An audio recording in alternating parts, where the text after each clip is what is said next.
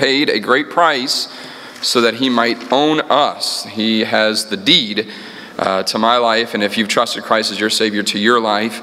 And hopefully we are letting him use his property the way he wants to use it.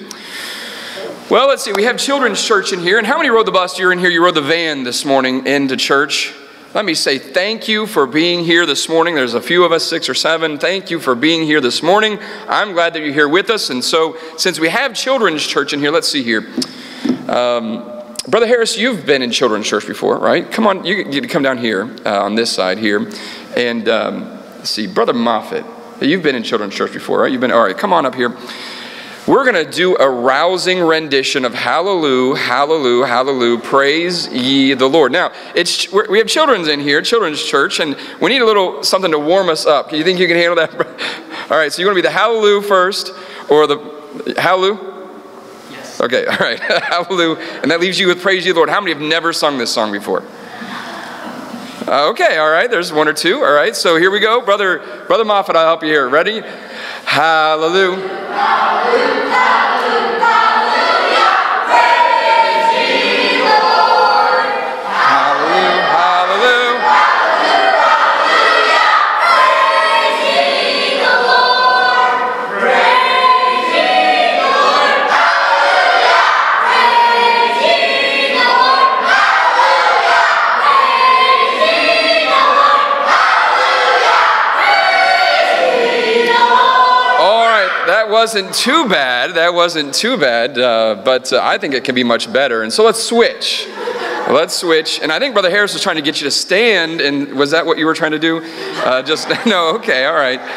All right, so Brother Harris, you're going to start with Hallelujah. I'll get you started, help you right at the beginning. Ready? Hallelujah. Hallelujah. Hallelujah. Hallelujah. Praise ye the Lord. Hallelujah. Hallelujah. Hallelujah. Praise ye the Lord. Praise ye the Lord. Hallelujah. Praise ye the Lord. Hallelujah. Praise ye the Lord. Hallelujah. Praise ye the Lord. All right, thank you. 2 can be seated. I think by far and away, Brother Moffitt, side 1. And wasn't really even that close. I could only, man, I think actually some of the adults got into it more than the kids did. In some cases. All right, I endeavor to be brief, and now I just took about 5 minutes of my time playing Hallelujah, singing Hallelujah, praise the Lord. But there's no snow out there, so we're all right. 2 Timothy chapter 4 in your Bibles. And how many read the bulletin this morning? Uh-oh. You read the bulletin? How many? All right. That's not going to work. I don't know what I've got another pair on my desk. Will you grab those for me, please? That's the end of those readers there. So good thing that they're real good Walmart, $5 specials that maybe not even that much. 2 Timothy chapter 4, and either I'm going to try to read it squinting or kill time until he gets back my glasses. We'll try to read it. 2 Timothy chapter 4, verse number 21. Do thy diligence to come before winter. Eubulus greeteth thee, and Pudens, and Linus, and Claudia, and all the brethren. So, do thy diligence to come before winter. And so, here is the message, title of the message this morning. So, if you're in children's church and you're listening today, here's the message. For the adults, it's this: come before winter. For the kids, what to do on a snow day. What to do on a snow day.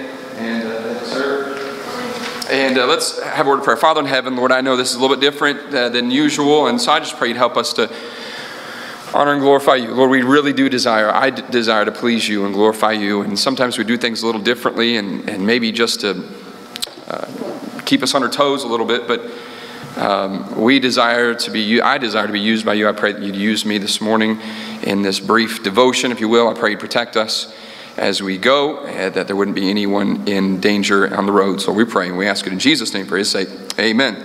Now here we have Paul, an older, in fact this is the last epistle that Paul wrote, of course, by the inspiration of the Holy Spirit. He wrote, 2 Timothy was the last letter that Paul wrote before he was to die. In fact, even in this passage we see in this chapter, we see early in the chapter of 2 Timothy chapter 4, he says, verse number 6, "For I am now ready to be offered, and the time of my departure is at hand. I've fought a good fight, I've finished my course, I have kept the faith." And so Timothy's at the end of his life. He's about ready to not far from death.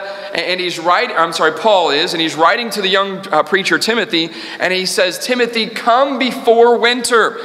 Have you ever thought about why he wanted Timothy to come before winter?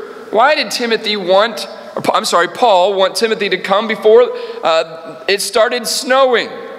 Some of you are saying, "Pastor, please finish preaching before it starts snowing." Let's get this over with so we can get outside, or we can get in the cars and get home. And as soon as we pull into the driveway and walk in the door, then the flakes can fly, and we don't have to worry about driving in that slick stuff and so forth. And so that's what you're thinking. Hey, let's get this done before the snow comes. Well, Paul, the Apostle Paul, is literally saying, come before the snow, come before the winter, not necessarily the snow, but come before the winter. Why?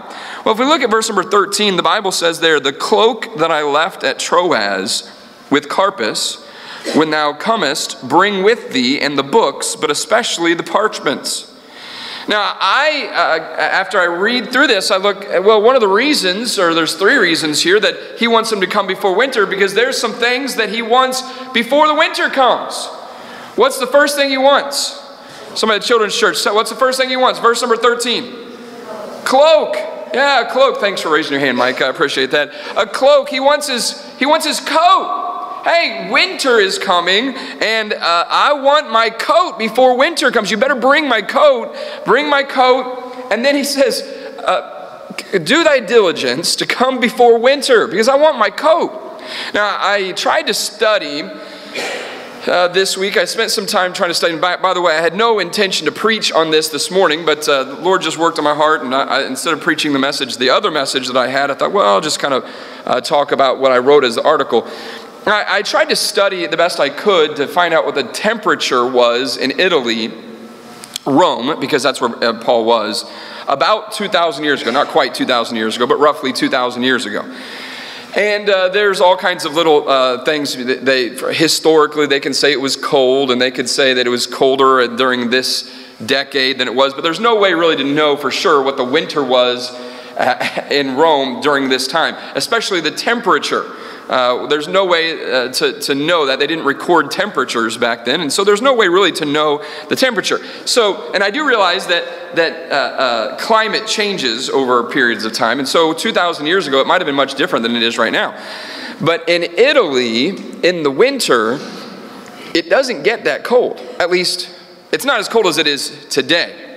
Brother Edwards, I think, said before the service that it was 16 below wind chill this morning. I don't think it was that cold in Italy.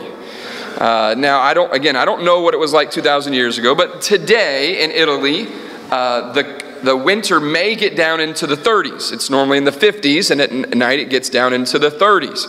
Well, that's cold, but that's not 0 or 1. Or this morning I woke up, I think it was -2. Real temperature, not wind chill, -2. And so it wasn't quite as cold there as it is here, at least from our study. That there's no way that you can know for sure. But we all know that temperature, and as far as feeling temperature, is all relative. I didn't recognize the Carpenters. The Carpenters were here Wednesday night, Brother Carpenter and his wife and 3 children. I have moved to the St. Louis area. Their daughter, I've forgotten her name. Talitha, I apologize. Talitha has cystic fibrosis, and so they needed to be close to Children's Hospital here in St. Louis, and so they moved into Pacific recently. Pray for Brother Carpenter. He's a preacher, and he pastored for 9 years in Texas, and he's looking for a church to pastor, and so be in prayer for Brother Carpenter. But it's good to have the Carpenters here this morning. And so we were talking, he grew up in southern Louisiana. And we lived in southern Houston, southern Texas, south of Houston, south of I-10. Now, if you know anything about the highways, if you're south of I-10, then you're south. I mean, almost all of Florida is south of I-10. But other than that, south of I-10, it's warm. And so we were talking to one of my wife's sisters the other day, and we were talking about how cold it was here. And she said, yes, it's really cold here. She said, I have my heater in my car turned all the way up, and I'm wearing a sweater. That's what she said. I have my heater turned up all the way, and I'm wearing a sweater today. It's cold. Now, I don't know. I didn't ask her what temperature it was. I just heard that and laughed, because it's probably in the 40s, maybe in the 50s, maybe down in the 30s at night. But to them, that's cold. And so temperature can be relative. And so probably for Paul, this was really cold. Winter's coming. And so he tells Timothy, hey, bring my cloak and make sure you come before winter. So what do you do on a snow day? Number one, stay warm. And that's pretty easy. Paul said, bring my coat, bring my cloak. And number one, stay warm. Number two, we look at verse number 13, the cloak that I left at Troas with Carpus, when thou comest, bring with thee, and the books. Now, I'm not of the opinion here that the books are referred to the Word of God, the Bible, the law and the prophets. I think they're talking about other books. But number two, let me say this, study wisely. Study wisely. What happens often when there's a snow day? When you don't have work or you don't have school, kids listen up, is often the idle mind is the devil's workshop. And while we're trying to stay warm, what often happens is we get into the flesh. And we start doing other things that we shouldn't be doing. We have extra time, and so we watch things we shouldn't watch. We listen to things we shouldn't listen to. And so he's saying, hey, winter's coming. I want the books. Study wisely. Be very careful when you you go on your phone. Adults, children, even children these days have phones, and adults often will get on and they'll follow this preacher, they'll watch this preacher, and then the next recommendation, whether it's whatever the social media is, leads you on to this preacher and this preacher and this preacher, and before long you're way off into false teaching. And you're watching, and then there's times, and I don't have it as often as other preachers do, and I'm thankful for that. Maybe people don't say anything, but hopefully people are being wary in our church of false preachers. But often some preachers will say that they have members and say, hey, Pastor, have you ever heard so-and-so on YouTube or on whatever the social media is? And the pastor almost groans, yes, I have. Because many of those preachers are not doing anything but tearing down Christians, tearing down other churches. And so, study wisely. Use your time to study, not just the Word of God, we're going to talk about that in a moment, but study wisely. He asked for the books. Hey, I want to do some studying. I know we're out of school. I know you don't have school, and so it seems like, I say we're out of school. With a snow day, you're out of school. You don't go into work, call off work or whatever, and so snow day, you think, well, I can just get by without reading a book. Well, take some time, young people. Read something good. And thirdly, strive to read the Word of God. So we said, stay warm, study wisely, strive to read the Word of God. I believe that the parchments is the Word of God, is the law and the prophets. But especially, he said, bring the books, but especially the parchments. And we know that the parchments were written, the Word of God was written on parchments. And so say, Pastor, can you say with 100% certainty that that's the Word of God?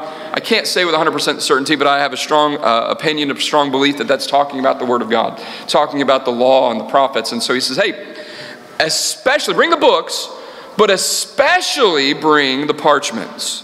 Yeah, I want to study wisely, but I really need to read the Word of God. And so I want to encourage you. Snow day, whether it's tomorrow or Tuesday or whatever day it is with this snow, it's cold out there, and winter is here. The Apostle Paul said, winter's coming, and I need my cloak, and I need the books, and I need my parchments, especially the parchments. I want to encourage you, don't use this time to get away from God's Word. Use this time to get into God's Word. You have extra time. And it seems, for whatever reason, that when, at least for me and my family, and I'll just tell on us, it seems that when you're out of routine, then you go away. We have family devotions in the morning, and so when there's school and we're in a routine, we rarely ever miss devotions. But then when something weird like this happens, something strange, something out of the ordinary, you're not getting up at your normal time to go to work, you're not getting up at your normal time to get the kids ready for school, then that's the time we sleep in a little bit more, and we say, well, we can read it. We're not doing anything later on in the day, so I'll read it later on in the day, and then we get busy doing things, and kids play outside, and there's 17 loads of laundry to wash because the kids are playing in the snow, and some parents are laughing because they know. Stay in God's Word. Strive to read God's Word. Don't take this time to take advantage of getting away from God's Word. Say, normally I read my Bible at this time. Well, continue to read your Bible at that time. Normally I read this many chapters. Well, double that. I want to encourage you that during a snow day, read your Bible. Young people, stay warm. Study wisely. Strive to read the Word of God. One last thing. Take your Bibles and turn over to Matthew chapter 24. Say, Pastor, why do you want us to study wisely? Why do you want us to study the Word of God? Why do you want us to strive to read the Word of God? Well, what's so important about that? Why do you want us to stay away from sin? Matthew chapter 24, verse number 3, Jesus is on the Mount of Olives, and his disciples come to him privately. Verse 3, and he sat upon the Mount of Olives, and disciples came unto him privately, saying, tell us, when shall these things be, and what shall be the signs of thy coming, and of the end of the world? The second coming, not the rapture. And Jesus answered and said unto them, take heed that no man deceive you. He said, first of all, let me tell you that there's going to be others that are going to come that are going to say they're me, and I want you to know that before I come, there's going to be others that say that they're me, and be wary of that. Watch out for that. And then he begins to tell all the different things that are going to be signs of the time. Verse 6, ye shall hear of wars and rumors of wars. See that ye be not troubled, for all these things must come to pass, but the end is not yet. For nation shall rise against nation, and kingdom against kingdom, and there shall be famines and pestilences and earthquakes in divers places. All these are the beginning of sorrows. Then shall they deliver you up to be afflicted, and shall kill you, and ye shall be hated of all nations for my name's sake. And then shall many be offended, and shall betray one another, and shall hate one another. And many false prophets shall rise, and shall deceive many. And because iniquity shall abound, the love of many shall wax cold. Now, maybe I'm stretching a little bit talking about the coldness of the day, but I believe, first of all, let me say this, I believe that we are in the last days. I believe the Lord is coming soon. The rapture could take place at any time. I believe that with all my heart. In those days where the Lord's going to come, and again, that's talking about the second coming, because iniquity shall abound, the love of many shall wax cold. I want to encourage you that even though we're in the last days and winter's coming, let's make sure we keep our hearts and love for the Lord warm. We don't allow the distractions of the day to harden our heart towards the Lord. Say, how do you do that? Well, you stay in His Word, you be obedient to Him. And so, young people, I want to encourage you.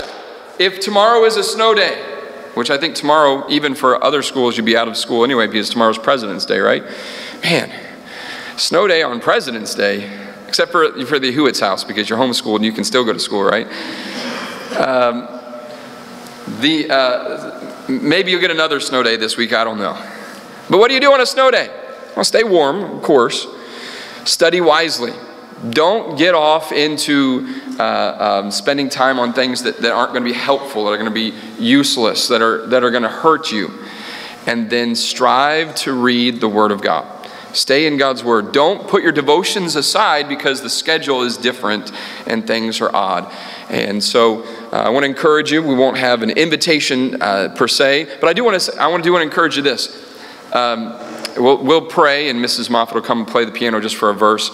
But instead of asking for people to come forward to for the invitation, I want to ask you to pray and determine that you're going to spend more time with the Lord during the snow days, during the winter, than away from God, or that you would if you didn't have a snow day.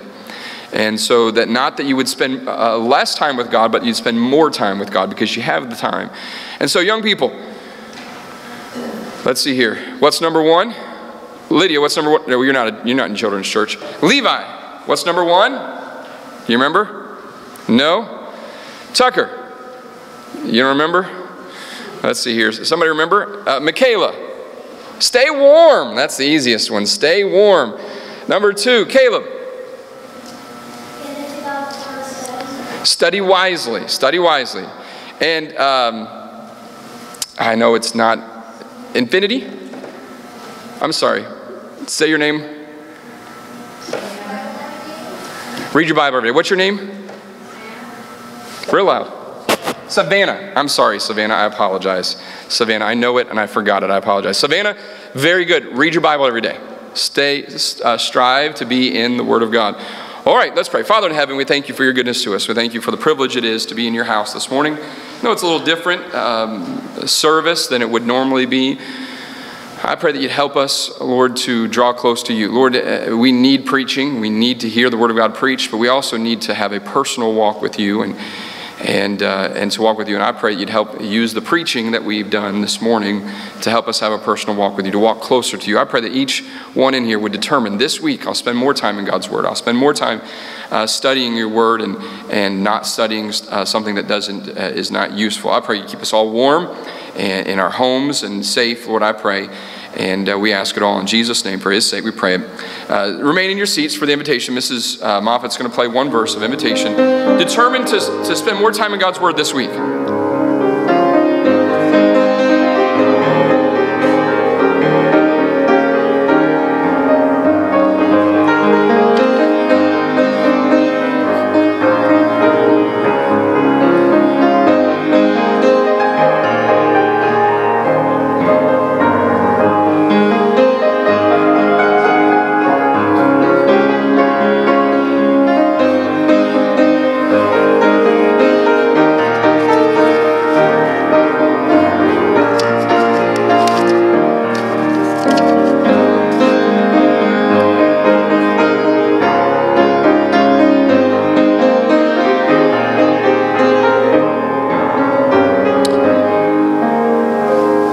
We have one, even though we didn't have a regular invitation, we had one decision slip filled out. We have Linda Lynn coming to join us in membership, to join us. I set this in here somewhere and I can't find it. Linda Lynn comes by transfer of letter. What in the world did I do with this thing? I had the card right here. Well, you're just going to take my word for it. I'll have to find it and give it to the office. What did I do with this? I had to put it where my notes were. Okay. Linda Lynn comes from Halstead Independent Baptist Church in Halstead, Kansas, by transfer of letter.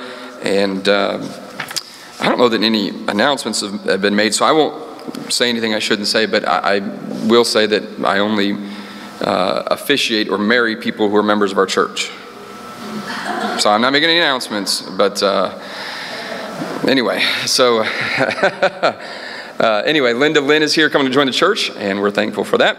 And she has testimony of salvation and baptism, and coming from an Independent Baptist church, moving her letter from an Independent Baptist church in Kansas. All right, let's all stand. We'll be dismissed with a word of prayer. And I don't know if I was supposed to say that or not. That's fine? Okay. It's too late now. Don't forget the offering plates on the back. We intended to do offering and pass out bulletins. Of course, we have bulletins today, but with the shorter service, we didn't. And so be faithful to your tithes and offerings. And on the way out, as you exit, make sure you be faithful to your tithes and offerings. All right, Brother Dover.